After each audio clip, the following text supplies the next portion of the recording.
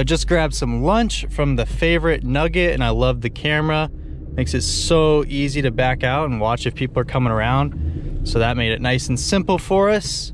Let's go ahead and hop out of here. So you guys might notice that there is a light on my dash, the warning light right there. That's actually for the tire pressure sensors, not for the pressure itself. So technically we are fine on pressure. It's just the sensor is bad, which happens here and there. I don't know if I'm gonna make this. I'm not gonna run it. We're about 4 or 5 weeks out from getting our new wheels though, which I'm super stoked about. They're gonna completely transform how this car looks. And on Monday next week, this car is gonna change completely as well. It's going in for a wrap. Some of you guys have gotten a sneak peek on Instagram because I kind of shared with some of the OG followers that I've recognized.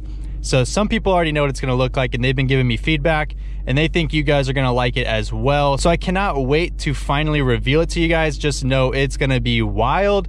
I went outside of my comfort zone on the coloring and stuff. But yeah, just know it's gonna be a crazy, crazy wrap.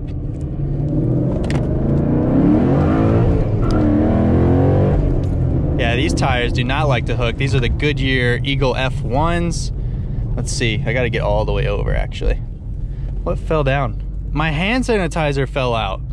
Pulled so much power there that the hand sanitizer just rolled itself on out of my door pocket. While we're sitting at this stoplight, I just wanted to bring it up too. On the last video, we were talking about S550 or 3-valve.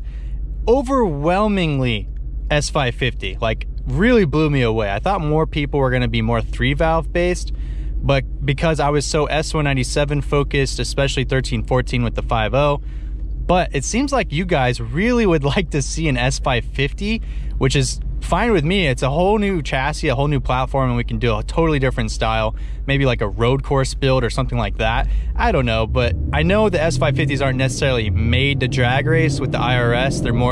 They were supposed to be more of a handling car. It never happens whenever I'm in my slow car. Yeah, first gear just spins, does nothing.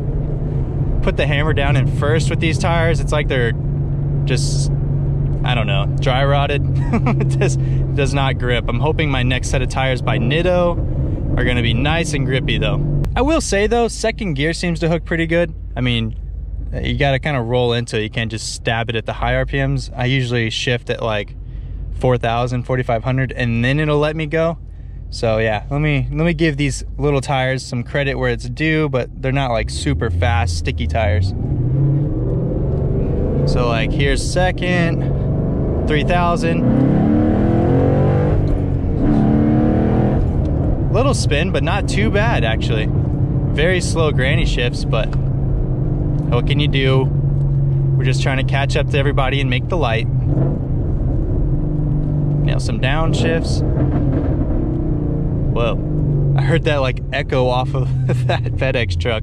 I parked way out here for this reason, to avoid people, but I got an A3 that parked next to me. It's an e-tron, so at least it's a nice car, but I got my Gorilla Glue. I went with the clear one.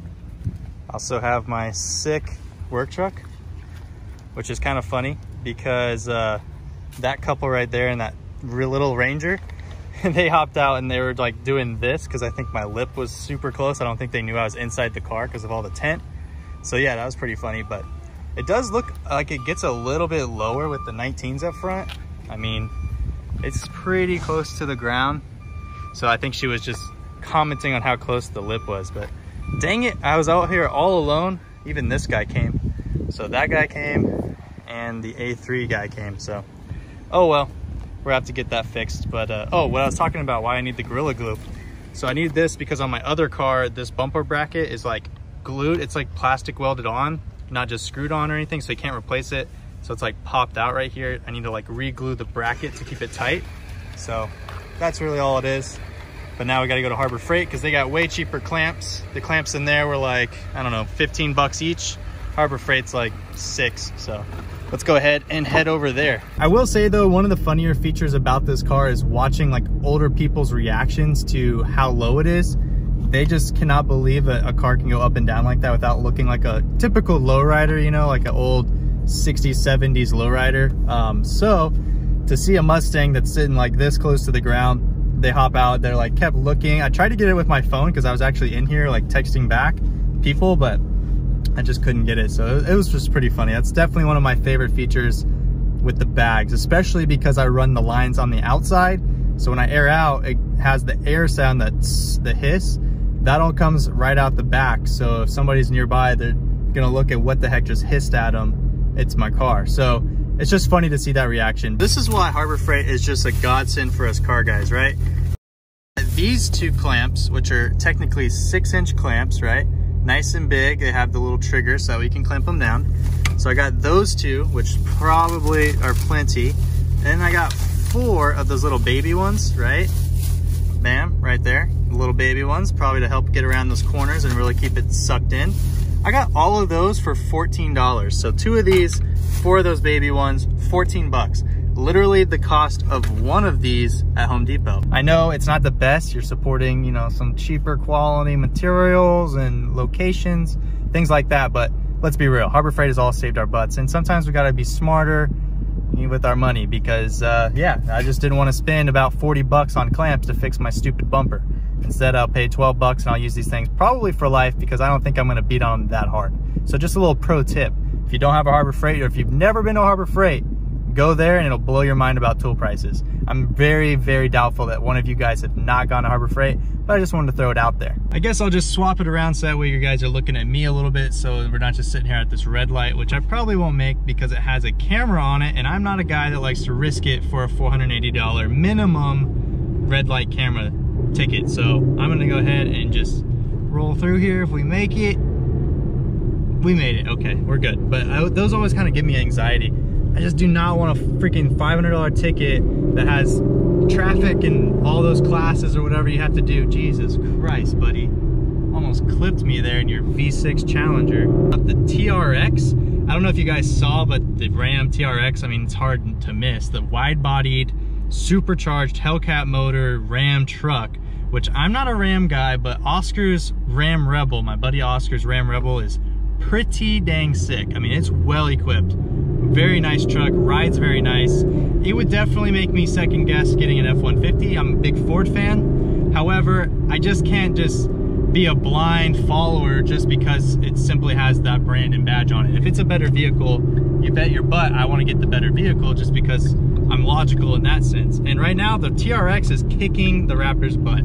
I love Raptors, don't get me wrong, but something about a V8 truck with a supercharger, it's even larger, has bigger wheels from the factory, so from stock to stock it looks better, and it has a little bit more features. Like literally one of the features I saw on the new TRX that I sent over to my buddy Sabir is while you're in the air, it'll self-level based on the throttle and brake, like how you would with like an RC car in the air.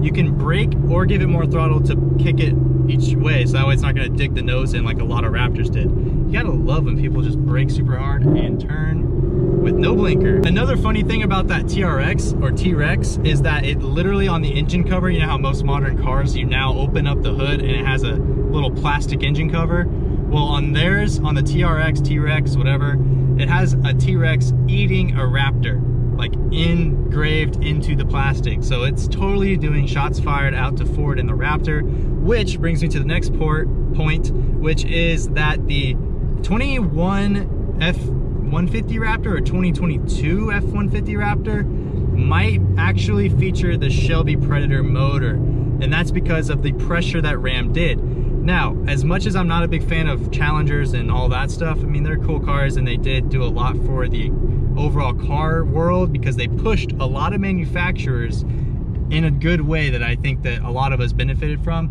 So for example, the T-Rex, right? I'm gonna call it the T-Rex, sounds way cooler. The T-Rex, the fact that it has a supercharged V8 and the Raptor doesn't, brought that up as like an argument against the Raptor. So what did the Raptor do? Well, they're gonna answer to that argument and say, well, we have the old just V8 Raptor, we have the newer EcoBoost Raptor, but the next one, we're gonna make the supercharged Predator Raptor. And now that's gonna be a game changer. And that's because finally Ford is bringing back something that's just American. For a long time, they've been pushing the hybrid energy, the turbo EcoBoost, which is great. They're great motors, don't get me wrong. But to bring something just American back with a V8 loud supercharger, Not the best on fuel economy, we already know, but to just do it for the sake of I can, that's pretty cool. And I think that's what Dodge's motto has been for a long time now, is I'm just gonna do it because we can. Like, why did they put a supercharged V8 into a 4-door sedan with a wide body? Because they can. And I think that's beautiful because we all get to benefit from that as a consumer. Let's go ahead and air up so we don't have to smash the lip. Another reason why I love the bags. Got an STI coming at us. But really, Dodge has done a lot for our community as far as pushing for innovation. One of those things is being better interiors on trucks.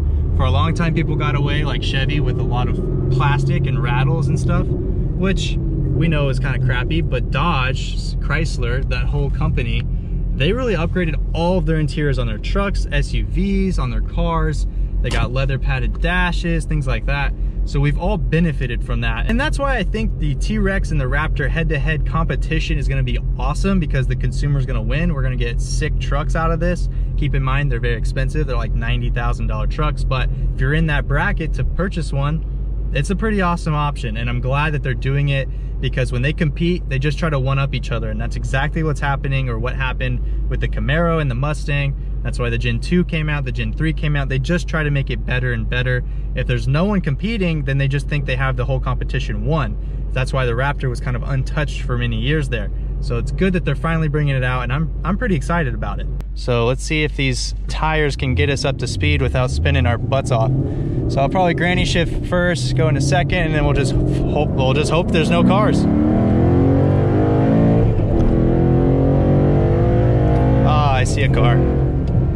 Yeah, early shutdown on that one. Plenty of traffic onto the freeway. Slide behind this little Maserati. Dang it. So that's pretty much the pull we're gonna get, because like I was saying earlier, the traffic has gotten pretty bad now. So it's basically back to normal. There for a few weeks, we had zero traffic on the commutes.